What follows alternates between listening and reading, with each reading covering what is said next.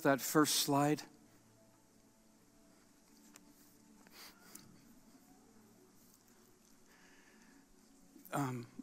I've been weepy for hours. I've just been weepy, and I feel if I could, I'd just lay on the floor for the whole time and wish you'd join me. But I'm hoping that this is what I'm after with you. That's a little boy at a camp in Missouri in the 1950s, in the middle of nowhere at a Christian camp, and he's listening to a speaker, and I've zoomed in on him. And there are other kids in the audience, and some are cheering, it looks like, and some are laughing, but he's stunned. He's stunned. And I'll be honest, the message that I'm going to give you today is what I gave to the 3 staffs of the 3 summer camps I direct. It's for the staff, but I found, Lord, I can't let this message go. I still lay in bed at night, and I ruminate on it, and it presses me to the floor in my spirit like an anvil's on me. It's like, how many of you kids have played Mario Brothers? Come on. You're running through the maze, and you know when you get under the steel plate and you're banging it with his helmet? And what's coming out of the top, kids? What is it when you're hitting the plate and there's something shooting? What is it, honey? That's right, honey. They're gold coins. That's what this text is doing to me. You don't leave the plate until the coins stop. And that's the same with this text of Scripture. When the Holy Spirit is illuminating it to you, don't leave it.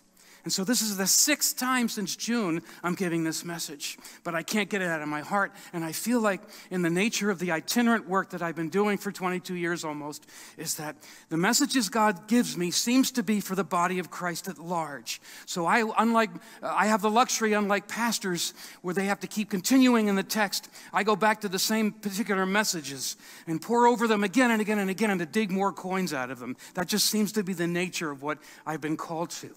So it's like when Pastor Matt and I were talking about me doing this, it's almost immediate. Lord, I don't want to break their flow because I adore the wrath of God.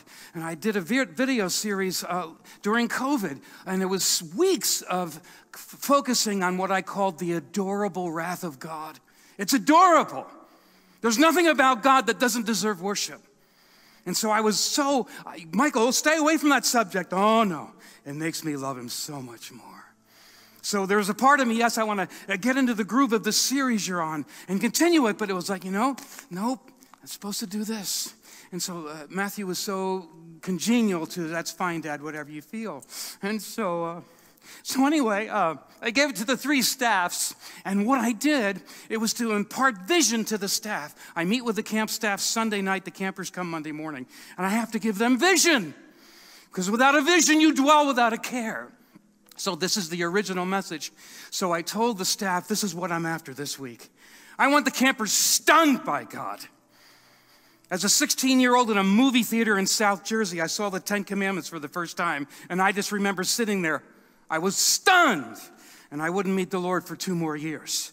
So it's like there's an ache that I can't squelch, beloved, that I long for God's people, including myself, to be stunned. And so you can take that down. Thank you so much. So I want to read you. William G.T. Shedd was a 19th century theologian, and he started at Union Theological Seminary before they started having chapels where they repented to trees. Did you know that? They had a chapel a year or 2 ago, and they gathered in the chapel to repent to trees and plants. But Union had glorious beginnings like Harvard and Yale, too, and Princeton. And William G.T. Shedd was in that, and I have his 3-volume set, but I was pouring through that last spring preparing for camps, and he cites the story of a woman called Frances Kemble Butler. I had never heard of her before. And this is she was in a near-death experience on a vessel out at sea, I assume in the 19th century. This is what she wrote years later. This is why we do church. This is why we do camps. And I preached this message to a bunch of youth in South Jersey a few weeks ago. I felt to give it to them, even though it's about them. This is what she wrote.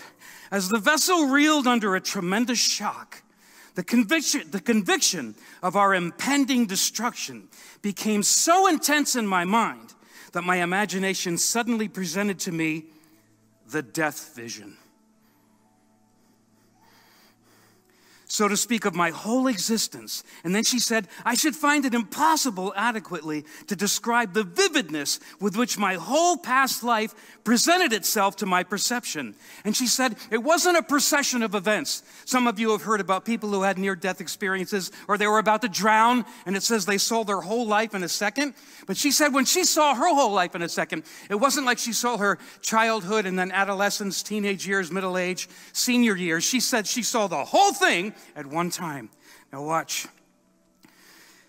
She saw it as a whole, and she said it was suddenly held up to me as in a mirror. And watch what she said, beloved. She said it was indescribably awful seeing her whole life, combined with the simultaneous, acute, and almost despairing sense of loss. She saw her whole life in a second, and she felt deep loss. Now watch the next thing she felt, beloved. Waste. Tell me there's an adult in the room who doesn't wish you could do it all over again and redeem the time that you wasted as you're older now. She felt loss and she felt waste. Now watch. She's feeling overwhelmed, and which was accompanied. Then watch now. She said this instantaneous, involuntary, she didn't choose to have this death vision. She said this retrospect, watch now, was followed by a keen and rapid survey of the religious belief in which I had been trained. Now watch. And which seemed to me then, when she thought she was at the point of death, my only important concern. That's what I told the camp staffs. That's why we do camps. The kids right now don't seem that concerned with God and pursuing Him, and they don't realize how desperately they need them, even as children. But when they're in their seasoned years and they're on the precipice of eternity and death is knocking on their door, they will be like Francis Kemble Butler, won't they? The only thing that matters now is what I learned about the Lord. That's why you do local. Amen. That's why we're here. And I have to, these are 5 pages of notes, and my son knows I'm not a note person. I learned to preaching to children. I was afraid to take my eyes off of them, so I didn't look down at the Bible or notes. But I didn't want to miss these things. And so I'm really taking chunks of this out that have just broken my soul. So I'm going to not elaborate on the aspects of children, why they so desperately need that. But we're going to go to the next thing. That's why we do church here. What's the ultimate reason, beloved, that we do local? Why do you keep gathering here week after week? Well, that's an easy one, right? I call it the Holy Halloween verse. That's how you help kids remember it. Of course, the date of Halloween next Sunday is 10/31. 1 Corinthians 10:31. Holy Halloween. Whatever you do, whether in word or deed, you do all to the glory of God. What does that mean? It means when other people look at you about how you relate to God, how you relate to people, how you relate to pagans, how you perform at work, all the things about your life, they think more highly of Him. That's what it means to live for the glory of God. Now, but what does that mean, Michael? There are so many aspects of the glory of God. The scripture has about 6 of them. I'm just going to elaborate on a few and show you, beloved, which one's the most important. Number 1 definition of the glory of God, you can turn that up a little bit, bro, is His resplendent glory. God lives and He dwells, 1 Timothy 6:16, in unapproachable light.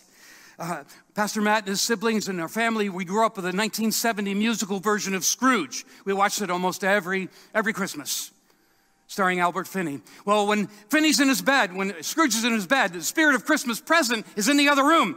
Scrooge, come here, or do I have to come in there after you? And what is Scrooge? I'm coming. And he comes to the door, and the spirit of Christmas present is so radiating light that the door is glowing. And then Scrooge opens the door, and he comes in, and he's like, what's the matter, Scrooge? Do I need to turn it down a little bit? That's the resplendent glory of God. That's the number one, the beginning aspect of His glory. Thomas Watson, the Puritan, said something that I absolutely love. He said, God's glory talking about his resplendent glory. He said God's glory is his deity sparkling. God's glory is his deity, his essence, what he's made up of, John 4:23, Spirit, sparkling. It says, beloved, that we are going to shine like the sun in the kingdom of our Father. That's one. So, Michael, are you saying that we should come here on Sundays and live for that glory of God? Or we're gathering it local and we're going to really seek the Lord because we want to live for the resplendent glory of God? I wouldn't encourage that. What do you mean, Michael? Yeah, but you know what? If that started happening, guess what people would come to see? The phenomena, not the person. But I don't diminish it at all. But that's the glory of God. Number two, the second aspect of the glory of God is his power. 2 Thessalonians chapter 1, verse 7 and 8. It says that the Lord is just, and he will afflict those who are afflicting his people. And when is that going to happen? It says this will happen when the Lord Jesus returns in blazing fire with his holy angels. And it says he will mete out punishment to those who do not know God and who do not obey the gospel. And then it says this, beloved, in verse 9, it says they will be shut out, and the Greek is literally from the face of the Lord. You and I are desperately longing, are we not? To finally see Jesus. I'm tired of the glass darkly. I want to see him face to face. I can barely stand it. But the pagans and those who die in their sin says they'll be shut out from the face of the Lord. What theologians for centuries have called it the beatific vision, Jesus' face. They'll be shut out from it. Watch now. And the glory of God's power. God's power is part of his glory. So, Michael, do we come here to local and to live for that glory? Yes. You desperately, beloved, need the power of God in your gatherings. As the tsunami of paganism and secularism is rapidly overtaking America, when you gather, when people come in here, they've got to know, whoa, there's a different spirit in that place, right? And say in Corinthians, when someone comes in, an unbeliever, they know because of the manifestation of the power of God, God is in this place. Whatever they're saying is truth because the power of God confirms it. That's why Paul said, I didn't just come to you in words, but in a spirit, in a demonstration of power. So that's another aspect of the glory of God that we've got to have.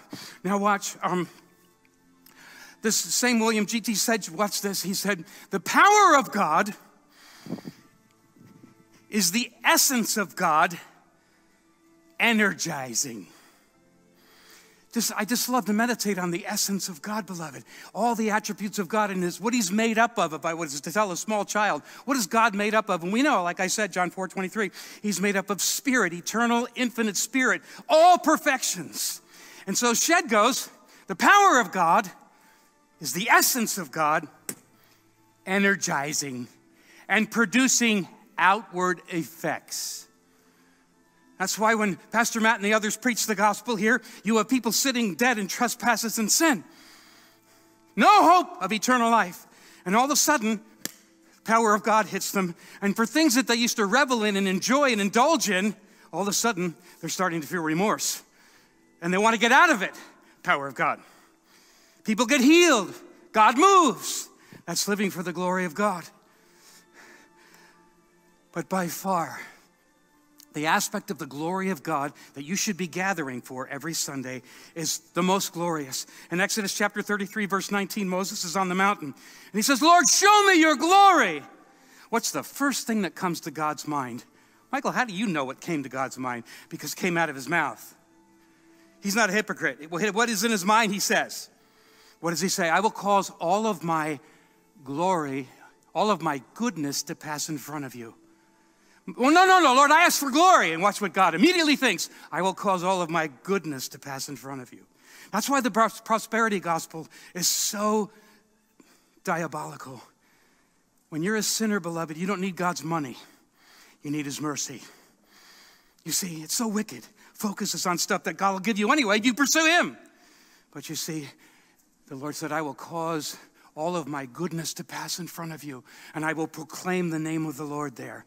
So what does it say in Exodus 34, 6 and 7? I wrote a song to it when I was a baby Christian decades ago. And so he says, I will put you in the cleft of the rock, and the Lord tells him, I will pass by you, but I will cover you so you cannot see my face and live.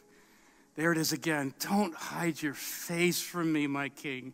You cannot see my face and live, but I will cause you to see my hind parts, and then I will proclaim my name. And what does he say? The Lord God, compassionate and gracious, slow to anger and abounding in loving kindness and truth, who keeps loving kindness for thousands, who forgives our transgressions, our iniquity, and our sin. Do you see it, beloved? That's the biggest thing of the glory of God that you want to see manifested in your gatherings at Local, are the perfections of God, his attributes. That's the glory that people fall in love with God for, is all of those attributes that the Lord just named to Moses. And Gertie, what's that for? This is like, I use this in my object lesson, that's symbolic of all the attributes and the perfections of God, which is by far the most important definition of his glory, and which is the number one aspect of the many aspects of his glory that you should strive to live for. And if there's one thing that this desperate world needs when they come, is what? To see God in this aspect, his perfections. That's how you know when you really got someone who's come to him, is the biggest aspect of all the aspects of God is his perfections, his attributes that they long for and they want to know him. The glory of God. Now, I'm editing this. Pastor Matt said, Mike, Dad, not a minute past 7, and I'm going to honor that. At least they're paying attention. They laughed, okay? Now watch. There was a scholar named Leighton that William Shedd quoted. He said, since God could propose no higher end as far as what do human beings live for? Why are we here? What do we get out of bed in the morning for? He said, since God could have no higher end of why we're here, watch what it says. He proposed himself. Can you imagine, beloved, if God had a purpose that we strove for, that would be above him. He said he couldn't propose anything higher than himself. That's why you get out of bed in the morning. God himself is what we live for. Now watch. The glory of God means such a manifestation of the divine perfections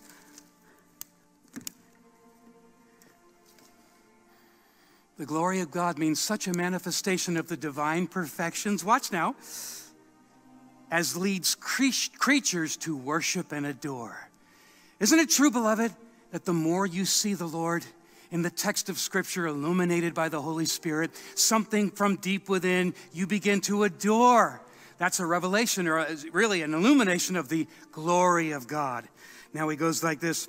Adoration is the highest act of a creature.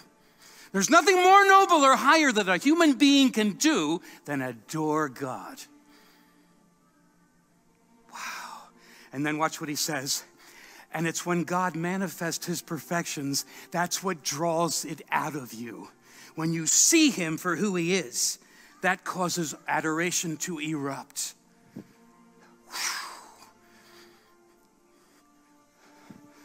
I couldn't get it. Can you see why I can't get this out of my spirit, my heart? I just lay there in bed and I want to dig a hole 35,000 feet deep and just get in it and please cover me with all the dirt you can and then put wet blankets and an anvil on top of it, because the more I meditate on it, just the weight of his glory, I can't take him. This is what it's doing to me. Now, oh my dear, okay. So, 2,700 years ago, the prophet Isaiah had similar things. Now watch. Can you show the picture, the second picture, please? That's my wife, Kim. Today's her birthday. That's her father. He's been in heaven 4 years now.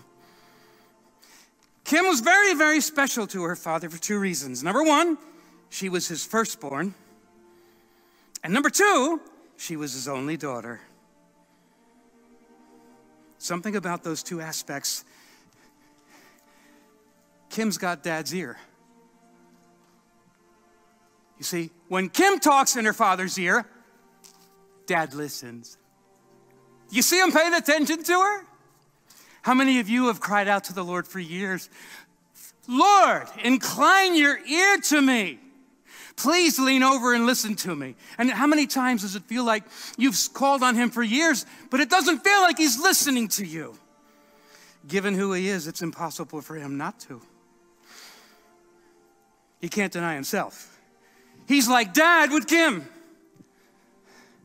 And may I say just this in passing, the longer I live, the longer I know my wife, and the more I behold our 3 children and see the character of God in them, the more I see their mother. I see her strengths in them, not me, and I'm happy about it. I see their mother in them. Wow. All right, thank you for that. Wow. So what did he say? Look down to us, Lord, at local. From heaven and see from your lofty throne, holy and glorious. 3 things that Isaiah cries out for. Where is your zeal? Lord, where are you? Where's your zeal? You know, God is constantly working, beloved, all over the world every single day. Even though it looks to us like many times he's not doing anything. Oh, no. It's impossible for him not to do anything. But I've noticed that there are many things God does, but he's not zealous about it. There are only some places in Scripture when God says he's going to do something that the zeal of the Lord of hosts will perform this. So my cry at camps was, Lord, Jesus, I want you to do things here this week, and I want you to be excited about it. Number 2, what was Isaiah's second cry? Where's your zeal, and where are your mighty deeds? Like I said earlier, with the power of God, we have got to start seeing God move and manifest himself in ways we haven't known. Wow. What's the third thing? And this is the one that's, and honey, I forget, what was it? I'm glad you're enjoying the introduction, okay? Here's the one that just, this kills me. This one of the 3 things that Isaiah called out for. This is what just crushes me and aches, and I'm sick, and I don't know how to deal with it. It says, where are the stirrings of your heart? Where's your zeal, Lord? Where are your miracles? And where are the stirrings of your heart? You know what the Hebrew is literally, beloved? It says, where are the agitations of your intestines? And as I studied that and read it and meditated on it, you know what Isaiah was asking for? Lord, I want to move the deepest depths of you. What do I do to do that, Lord?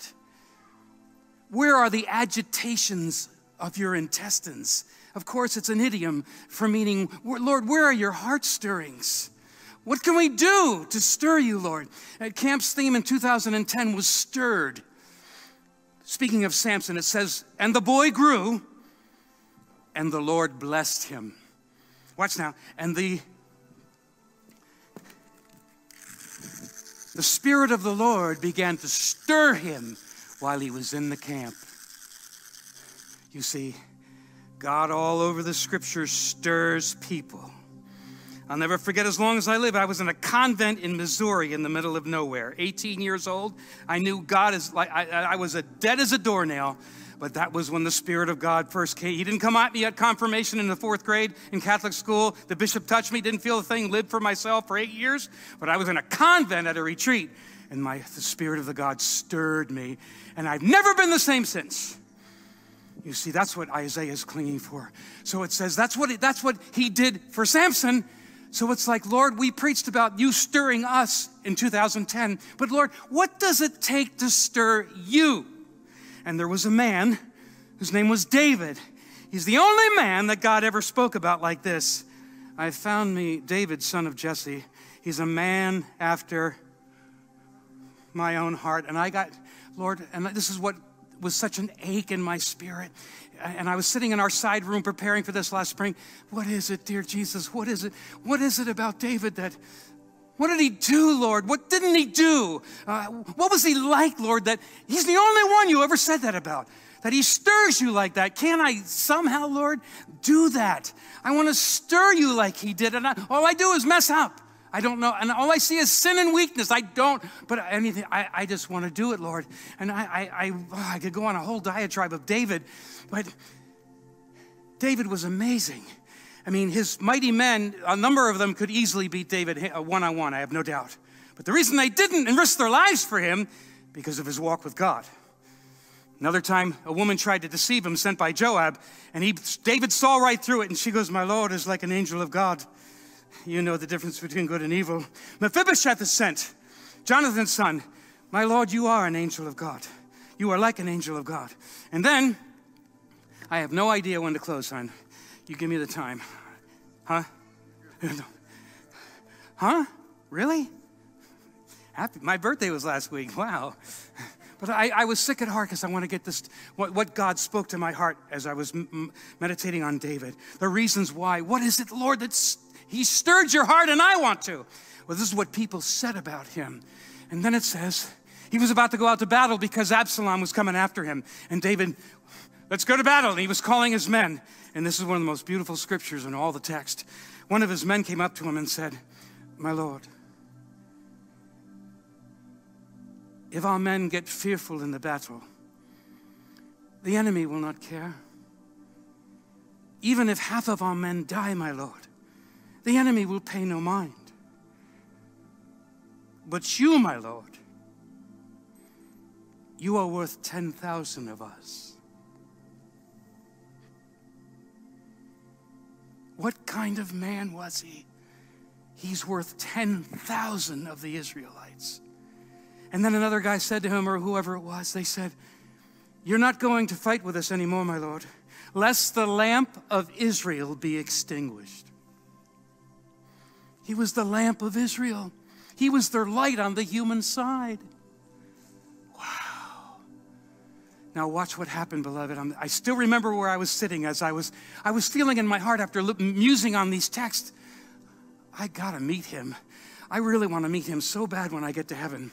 And I felt the Holy Spirit arrested me almost immediately because, you know, the Holy Spirit is very jealous for the Lord Jesus. Oh, what did Jesus say? He won't speak of himself. He'll take the things of me and show them to you. He will glorify me. So this is what I felt as I was in awe. And I don't think it's sin to really want to meet David, but I love it what the Holy Spirit impressed me with. Michael, if you're that impressed with David, think of what the son of David is like. I was sitting in the chair, but my spirit was kneeling. You think David's impressive? Think of what the son of David's like. Wow. I want to stir him, beloved. And I know you do too, or you wouldn't be here. Your flesh has better things to do. But the new man in you wants to come to church. Amen? Just trying to pick out what we can do. Just want to make sure I don't leave any of the main things that have just been stirring me like crazy. And here's the thing, beloved, is that, remember we talked about the essence of God, how infinite it is. Like, come on now. You've seen the statistics of space. Like, just go a few light years away. Well, this galaxy is 3 billion light years away. And you think of the magnitude and the vastness of the universe. And then you think the one who created it, and somehow, in the electron microscope of the universe,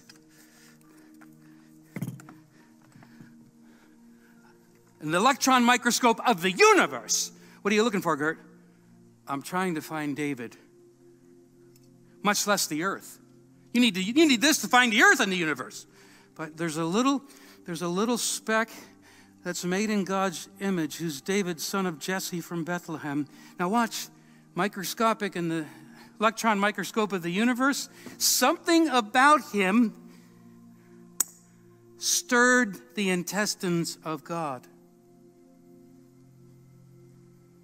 Doesn't that make you sick to your stomach? I mean, in a glorious way. That's what you want. That's what we want. This is why I just can't let go of this text. And listen, Isaiah also cried out in 64:5, God is a God who acts, he acts, and we desperately in these days need him to move and act and confirm the preached word. It says he acts on behalf of those who wait for him. Who wait for him. I love it so much that I get Matt's emails and they're, prayer tonight. Locals having prayer. Attaboy. That's my boy. We're having prayer. Now watch. And Ben, would you come here, please? Almost done. This is something else that Isaiah, he was lamenting in his day. As he looked around the people of his day. Sorry, I usually have a white one for this. But this is what Isaiah was crying out to God for. Lord, he looked around the people of his day and he said, Lord, no one wakes himself up to lay hold of you. Nobody rouses himself, Lord, to take hold of you. The Hebrew there is to seize and fasten yourself upon. It says in the Gospel of Luke, Jesus' enemies tried to get him, to kill him. It says they couldn't. You know why? They were unable to, because all the people hung on him. Thanks, bro. Isaiah looked at his day. No one, Lord, no one stirs themselves up to fasten themselves to you. Our camp theme in 2014 was static cling. I want to hold on to him very tightly, and I want to be static about it. Static cling. I'm getting near the end, honey, I promise. Now, what will happen? What will happen if local doesn't do those things? Isaiah also said, Lord, your people possessed your sanctuary for a little while. Whew. Your people possessed your sanctuary for a little while. Does that just tear you to pieces inside? How many of you have seen denominations and churches and movements that were once the cutting edge and they're nothing now? How many of you have seen churches that are now coffee shops and antique stores? What happened to Shiloh, the tabernacle? Gone. What happened to the temple? Decimated by the Babylonians. What happened to the promised land? Israel didn't have it long. You see what happens, beloved?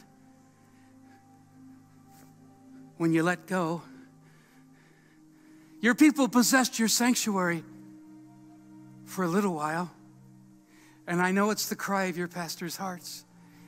We don't want to have local be a little thing that happened for a little time. We want this to perpetuate. We want this to be a gathering of people where the glory of God, his character, his attributes fills the place, that draws sinners who are hungry for mercy. And they know they can come here and find the grace of God and the holiness of God. Wow. This is what I gave to our camp staffs, most of it. Here's another thing. Many are deconstructing today. It's the thing. Isn't it interesting when a famous Christian celebrity deconstructs? They never want to go alone. Have you noticed that? They can't just decide to reject him and hate him and be that for themselves. They want to broadcast it and bring as many people with them as possible. Have you ever noticed that? Yeah. And they always have someone to blame for their infidelity to the altogether perfect one who never does anything wrong. You know, God's modus operandi is 100% all the time. He never gets better or worse. I have an object lesson. It's an oscilloscope. Some of you guys might know those TV repairman guys. It has a straight green line. It's straight all the time. And that's God's operation. He always goes 100%. So all these deconstructors, it isn't God's fault. Here's what I told the camp staff.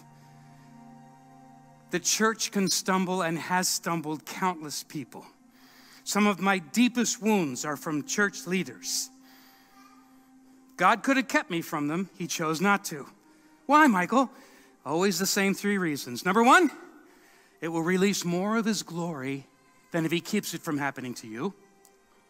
I don't believe that. Well, you need to read the cross a little more. Biggest injustice in the history of man, biggest display of the attributes and glory of God. Number 2, the Lord allowed that to happen. It doesn't excuse the people, but he allowed it to happen to you to make you more like him. And number 3, it's for your good.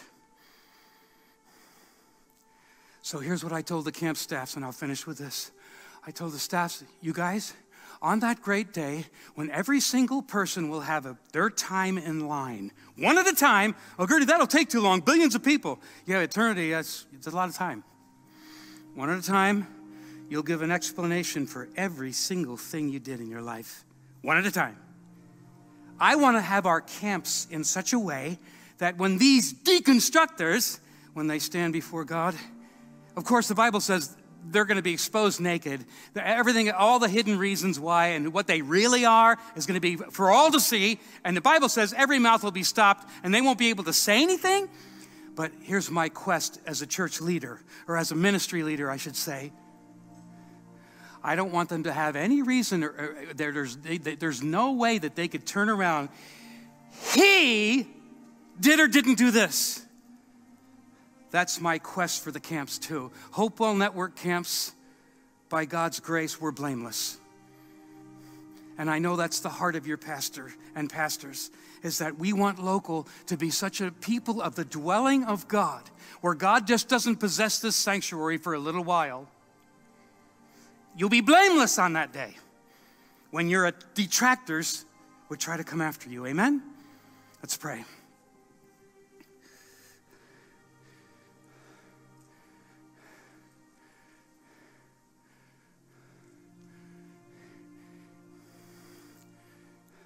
We know he will never leave us nor forsake us. Hallelujah. Here's what I charged the camp staffs with many years ago. God will not leave his people ever. He stays, but does he spray? I put an aerosol can on the object lesson table. I said, God will never leave you. He came in the building with you. He was here before you got here. But how many of you have been in meetings where you didn't sense a release of his presence? And then nothing's worse. There's no greater agony in life than being in a religious service, amen, where God's presence isn't released. He stays, but does he spray? The heart of the leadership of this church is they want God to spray every single time, beloved, you come here and gather. How does that happen, Michael? Right here.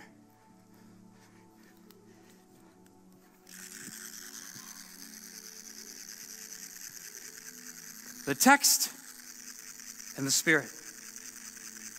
Amen? Text only, dry, know-it-all, critical. Pursuing experience only, flaky, stay away from me. But when you have them both, that's the blend. That's the blend. That's what we're after. Amen? Father, thank you for this precious group of people. Lord, I marvel as how much you have multiplied it in 2 years since I was last with them, Lord. I thank you, Lord, for the heart you have given the leaders.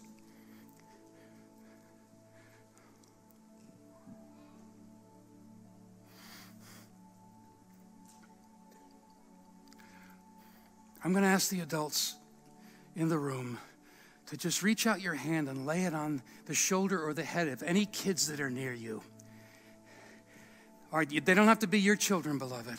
And I'm going to ask the Lord, as you touch them, young people, as the adults touch you and lay their hand on, I want you to bow your head before the Lord and ask Jesus to touch you. It says that when they brought kids to Jesus, it says he took them in his arms, he laid his hands on them, and he blessed them. And Lord, I'm asking you, like that little boy on the first slide at the beginning, who was stunned, I'm asking you, Lord, the Spirit of God would move on these precious young people of local church.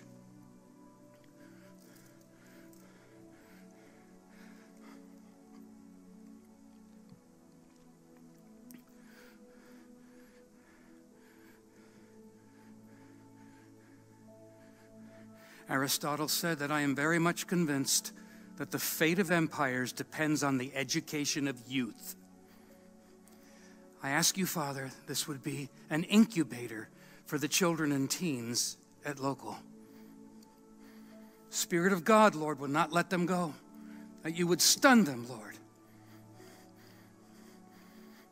Stir hunger for you as you did in Samson.